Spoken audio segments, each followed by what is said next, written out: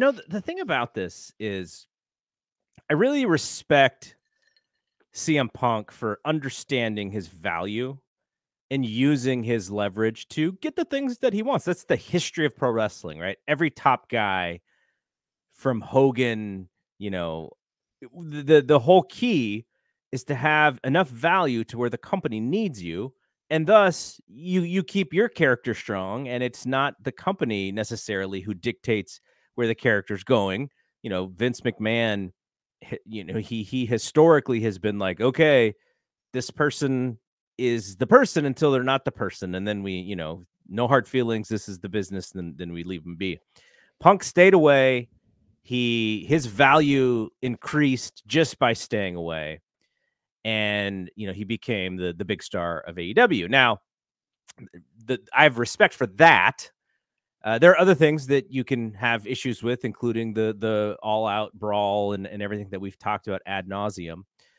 But he's got this show that is really sort of designed for him, this Collision show on Saturday, which we're kind of excited for because we want to see what the vision is for that show. And he has been, probably for Tony Khan, a little bit of a headache as far as trying to get this show off the ground. Dave and Brian covered it all yesterday on Wrestling Observer Radio, so I'm not going to go over that.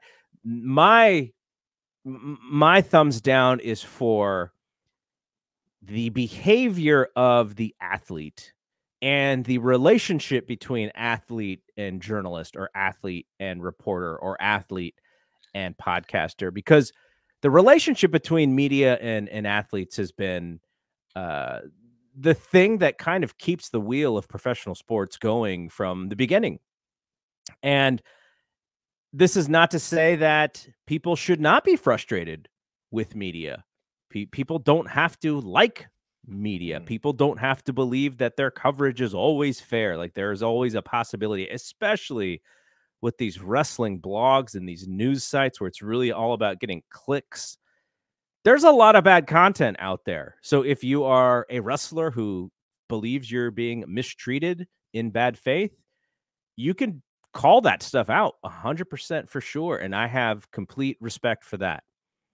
But in this situation, where you have one of the biggest stars in all of professional wrestling, you kind of want the big stars of professional wrestling to be the face of professional wrestling, and to do so in a classy way, because one thing about professional wrestling is that it's always under the radar because people do not respect it. People think everybody's a carny. People think everybody is just this fake performer. And that is 100% not the case. You look at somebody like Roman Reigns, who he's like, everybody has respect for that dude. Like, he is the top guy in that company for a reason. You look at somebody like Jon Moxley. People have so much respect for Jon Moxley, from admitting his issues and coming back from his issues and all of those things. I'm only pointing those two guys out just as, two people who I look at and go, okay, those guys deserve the respect that they get.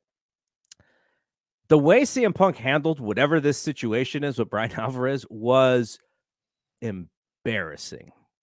I was sitting there and I was watching the little photos of his Instagram stories come in, and I was just thinking, like, this dude is my age, and he's using Instagram like I would tell my 13-year-old twin stepsons to not use Instagram for fear of looking like a fool. And he is calling out Brian Alvarez. He's, taking screenshots of old emails that without context.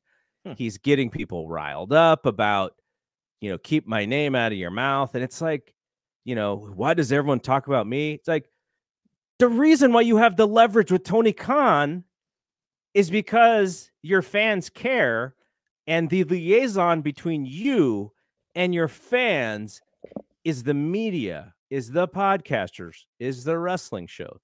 Do you have to enjoy or like or be buddies with Brian Alvarez, Dave Meltzer, Sean Ross Sapp, Mike Johnson, I see Nick Hausman doing some stuff now. Like he's getting more out there.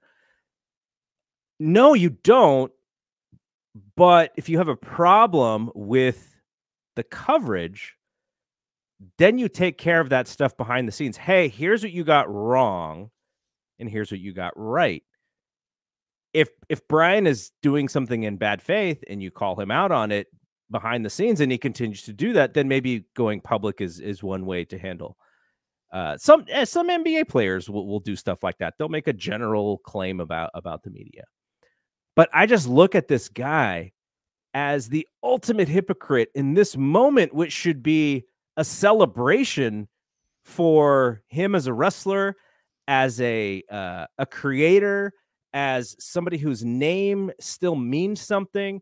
This could be like CM Punk's last ride here. And the way that he's handling this stuff in social media like a child, I am so embarrassed because I'm just like, this is one of the guys who we should say he's one of the best guys today. And instead, what he's doing is he's like Donald Trumping the whole situation by creating this divide that you were just talking about, which is, oh, you know, these guys they're just lying. And it's like, come on, dude. Like, who am I going to believe the side of a story? Dave and Brian and Sean and Mike Johnson, or you? Like, come on. Like there are some dumb people who are going to believe things that these guys post just because of who they are. But let's stop playing these childish games. If Brian is wrong, reach out to him and deal with it in private, because he will admit that he was wrong if he was. The problem is I don't think he's wrong, which is why CM Punk is trying to use him in this, thing to create his own PR and create hype for this show. And then now he's frustrated because of all these different things. So that part of it, that's Tony Khan's business. That's Tony Khan's problem.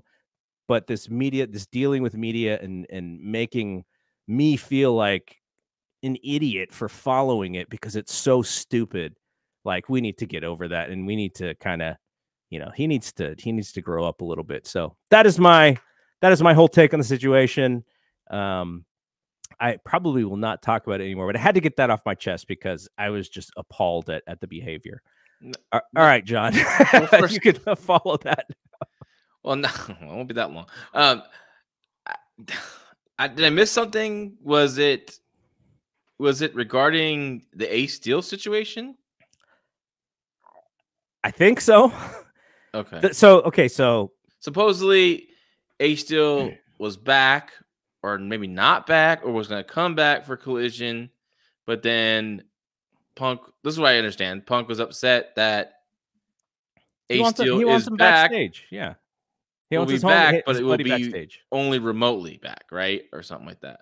He wants his brother Brudai to be with him, and I think the agreement was possibly that brother Brudai would be a consultant, but because of what had happened, maybe not be allowed backstage with all of the talent. I don't know.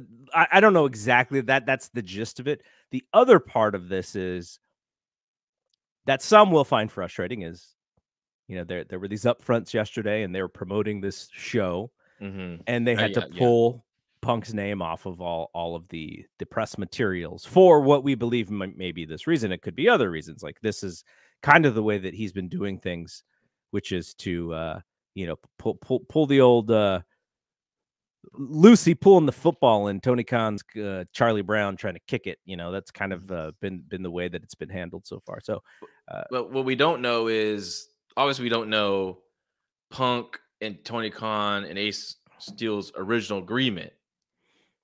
So we don't know if, like, maybe everyone thought, or at least Ace Steel Punk camp thought he was back, but then that's probably why they're upset. Maybe it wasn't clear. It should have been put clear from the start, I would think.